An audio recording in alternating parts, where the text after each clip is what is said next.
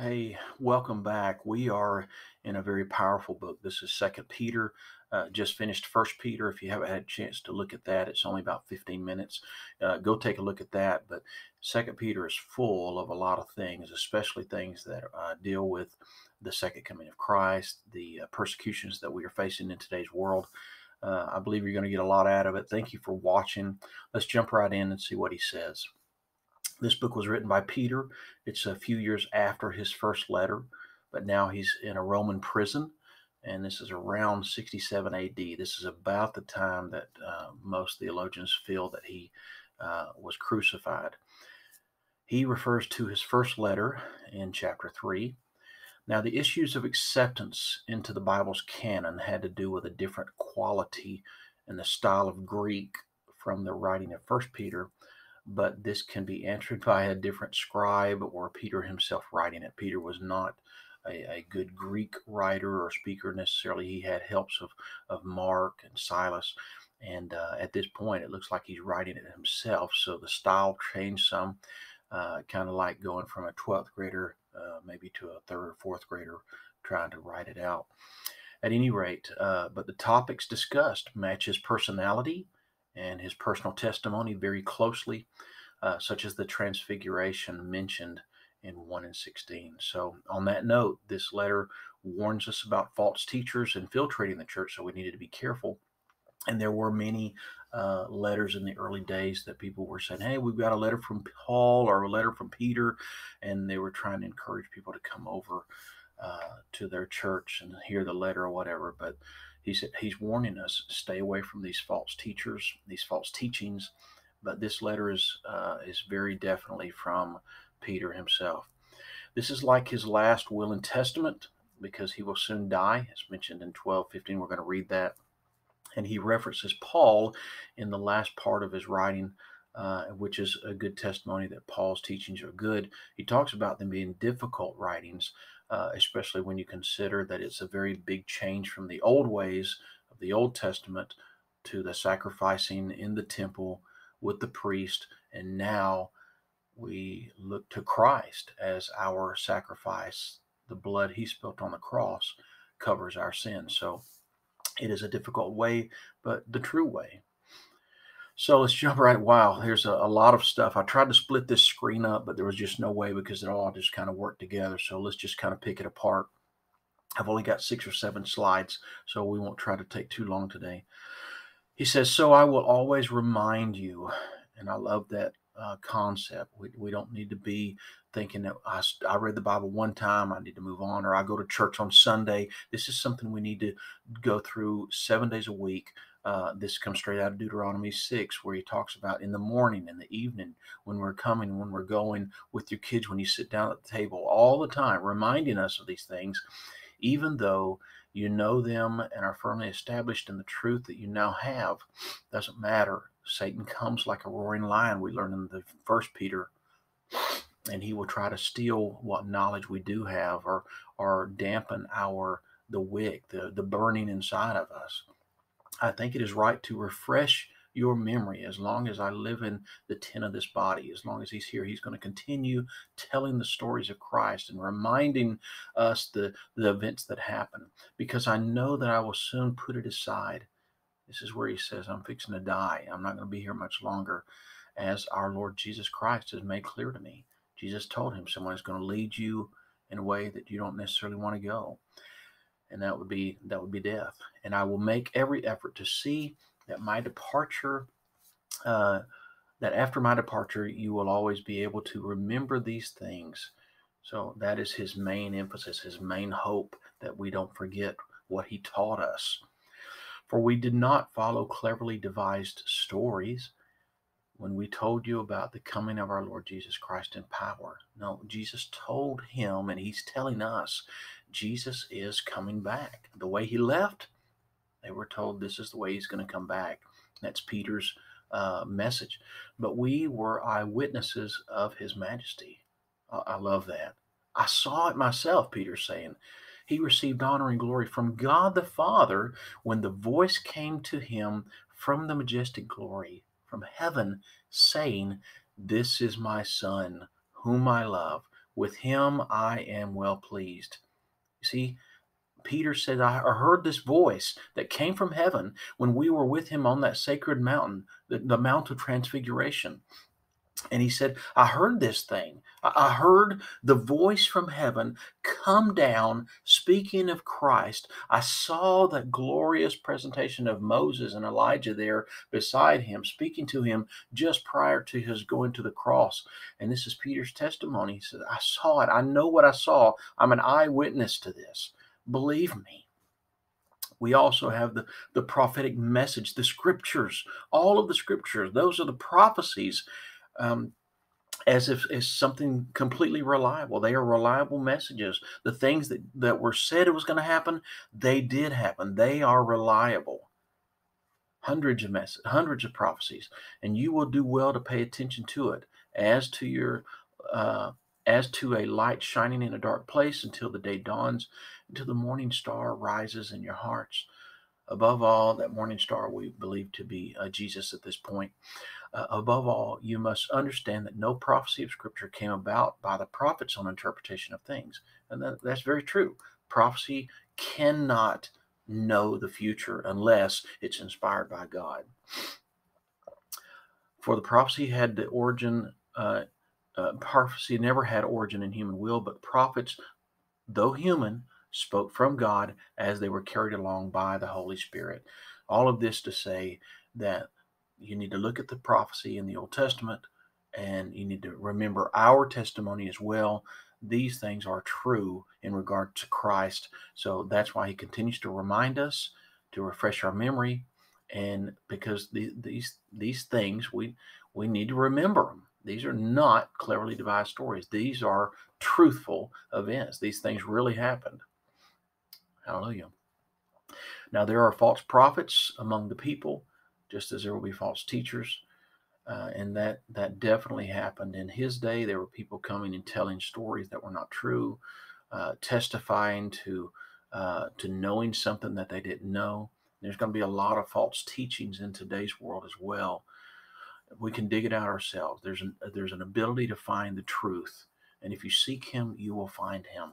My urge to you, my concern for your soul, for your heart, for all believers, is that we dig out the truth. The Bible can handle the ridicule. It can handle you seeking out to know what is the truth. There's a lot of people that are, whether it's on Facebook or YouTube or TikTok or Instagram, whatever, telling you that the Bible's not true and that these are false teachings or false writings.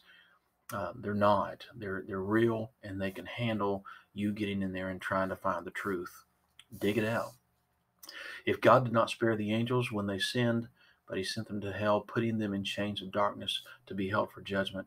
If he did not spare the ancient world when he brought the flood down on ungodly people, but he protected Noah, a preacher of righteousness, and 7 others, his family. If he condemned the cities of Sodom and Gomorrah by the burning of them to ashes, and he made them an example of what he's going to do to the ungodly, and he rescued Lot, a righteous man who was distressed by the depraved conduct of this lawlessness and living among them in Sodom there day after day. He was tormented in his righteous soul by the lawless deeds he saw and he heard. So if this is so, if he's punished others in the past, but delivered others in the past, then the Lord knows how to rescue the godly from trials and to hold the unrighteous for punishment on the day of judgment. The point is those things were made for our example. I think back a lot of times to the people of Noah's day. They didn't have a Bible, but within their heart, they knew what was right and what was wrong. It's not right to go murder. It's not right to go steal. It's not right to take someone else's wife. It's the right thing to do, to listen to God, listen to the stories, to know what is right. There is a morality that all mankind knows, that this came from somewhere. Where does it come from? Well, if we reject God, we go down a dark path. But if we will heed to God and look to God, help me to understand, God will show us the truth through his Spirit. We invite the Spirit to live inside of us, and he will help us to understand what is good and what is evil. Second Peter 3 goes in, understand that in the last days there will be scoffers that will come. People will not agree with us. They will not believe what we're saying, scoffing and following their own evil desires. They will say, where is this coming that you promised? Where's this coming? He said he's coming back. Where is he? Ever since our ancestors died, everything goes on as it has been from the beginning of creation, but they deliberately forget that long ago, by God's word, the heavens came into being, and the earth was formed out of water and by water. And by these waters also the word of that time was deluged and destroyed. So out of his same word came creation, out of his same word came destruction. God, in his power, has the authority and the ability to change the circumstances. So this scoffing, this laughing at him coming, he is coming. And when we look out into the heavens and we see the creation as it is, we need to recognize that if you see creation and you know he made it, he's also going to destroy the people that are evil, just like he did in the flood days. By the same word, the present heavens and the earth are reserved for fire, being kept for the day of judgment and the destruction of the ungodly. So this is a different type of destruction that Peter has been told by Christ, that as the early days the earth was destroyed by water, in the latter days the earth is going to be destroyed by fire. It's coming. Everything that we try to do to preserve this earth, it's a falsehood. We're never going to be able to save everything, because this is the kind of destruction coming. I'm not saying that we need to just blow off saving the earth or trying to do the right thing with our earth. He's told us to take care of it and to watch over the earth. But at the same time, we know that this destruction is coming. But do not forget this one thing, dear friends. With the Lord, a day is like 1,000 years. 1,000 years is like a day. The Lord is not slow to keeping his promise, as some understand slowness. Regarding this, listen, there's been about 6,000 years since the earth has been created. If we look at the genealogy, if we understand the word in the first day and the second day, and then finally the seventh day, there was a rest of that day. If we look at this comment of Peter, and we can understand it as a type of prophecy, and there's other ways to determine this within the scripture. If you look at the 6 days of creation and the seventh day rest, and now we look at the 6,000 years that we've been here, we know that we're in the last days where that seventh day, or the 1,000-year rest, is coming. Christ is coming in his millennial reign to watch over us. And you can look that up in the scripture yourself. We know that this is the day of the fig tree, that when the days are green, when the tree leaves are young, that in that generation that the Son of Man is coming. When Israel was established in 1947, it's been about 73, 74 years at this point. So we're in a generation of seeing the Lord coming back. I've been told that the heavens are preparing the horses to come and get us. The horses are being bridled, and the wedding rehearsal is done, and it is time for the marriage supper of the bride and the groom to come together. And when those gates are closed, they're closed. You want to join this marriage supper with the Lord. Be ready. Be ready. And to be ready, let me just stop right here and say, all you got to do is confess with your mouth, believe in your heart that Jesus Christ is Lord, and you will be saved.